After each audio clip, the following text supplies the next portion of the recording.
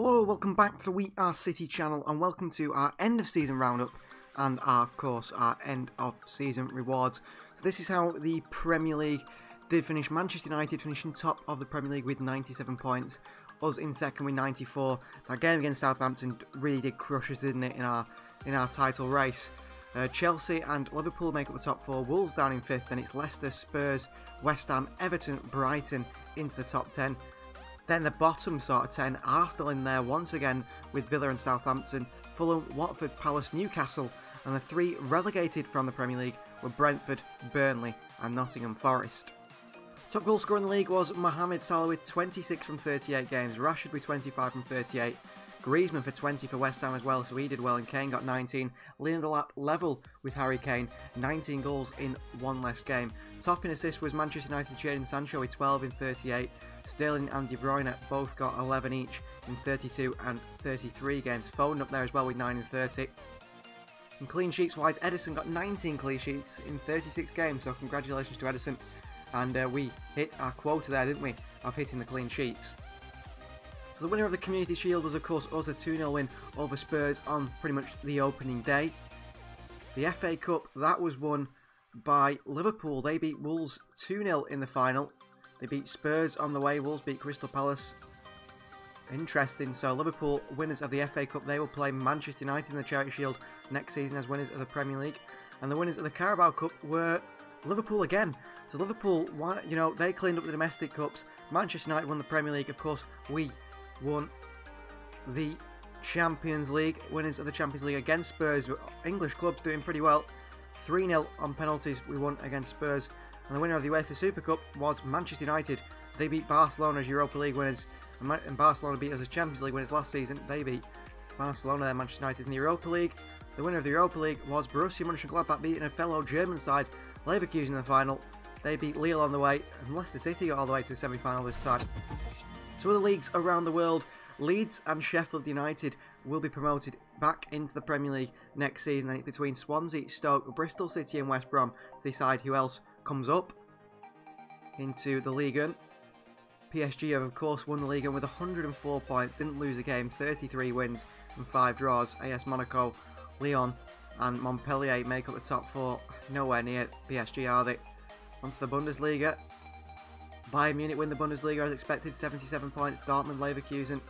Dortmund weren't that far behind them really, but still we expected Bayern Munich to win the Bundesliga as we always do.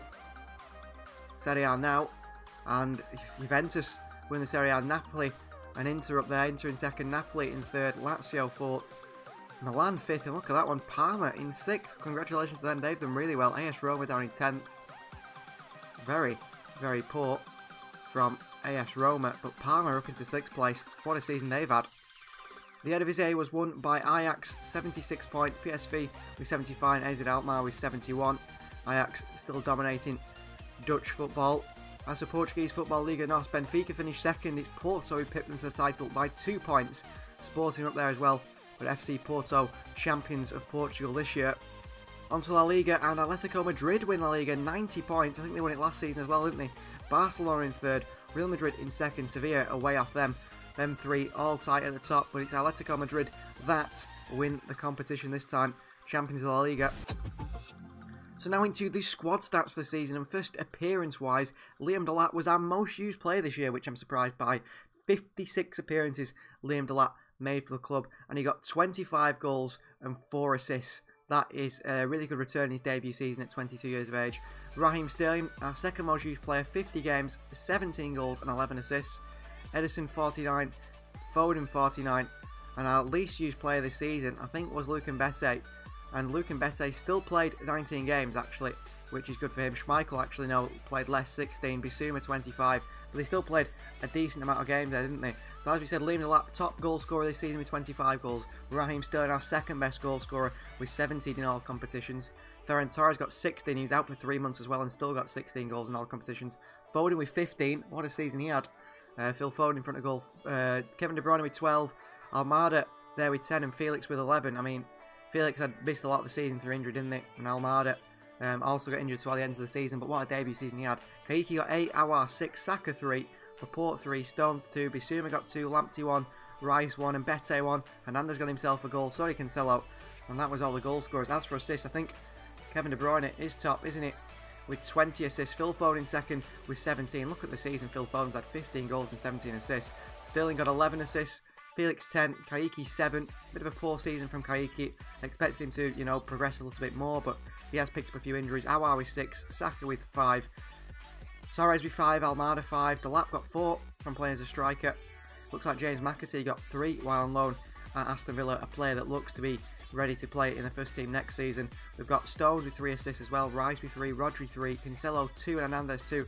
These two haven't really been pulling out the numbers they were picking up in previous seasons, heavily from fullback positions. Bissouma with 2, Aresti got 1 at loan at Newcastle, who's 77 rated now, the 20-year-old. Even Kasper Schmeichel got an assist. Pereira also, Diaz, Lamptey and Ederson, he got an assist as well. And topping clean sheets, I assume will be Ederson. It is Ederson, got 24 clean sheets in 49 games, which is not that bad actually. And our highest overall rating, average rating, is Kevin De Bruyne. He got a 7.5 average rating across all games this season. In second place was Phil Foden with 7.4. So really good results there. And of course we will look at the objectives for the season. If we completed the objectives, our personal ones, we didn't complete a lot of the ones that the game set us, but they were odd ones like sign certain players and so on. But also we need to do our end of season awards voted by you guys. So let's get straight in to all that. So on to the end of season awards, and this is where you guys have voted for 3 awards this season for season 4. Our most underrated player of the season, our young player of the season, and our overall player of the season. Let's find out who's won the first award, which is the most underrated player of the season, and you guys have voted for his second season in a row, centre back Ruben Dias as our underrated player of the season. Had a fantastic year at the back for us and probably saved us plenty of times in situations, hasn't he? And congratulations to Ruben Dias for winning that award, and deserved there. You can see the vote below. And now on to the young player of the season award, and a player who's included in this is a player that you guys really do like, a player that I've got high hopes for at Manchester City in the future, and he's proved it in this year's career mode. It is Liam Delap. Liam Delap smashed it out the park from everyone else, winning the Young Player of the Year award. You guys voted for him in numbers, really did vote for him. And now on for the Player of the Season award, and it's a double whammy. Liam Delap wasn't finished with Young Player of the Season award. He deserved lots of accolades, so we put him in for Player of the Season as well. And after all those goals he scored, Liam Delap also wins our Player of the Season. What an award for him to win, a double whammy here at the award ceremony, and what a season for this young man, and someone to look out for in season 5, which is coming very, very soon. Let's just say it's only a day away. Thank you very much for watching. We'll see you guys next time.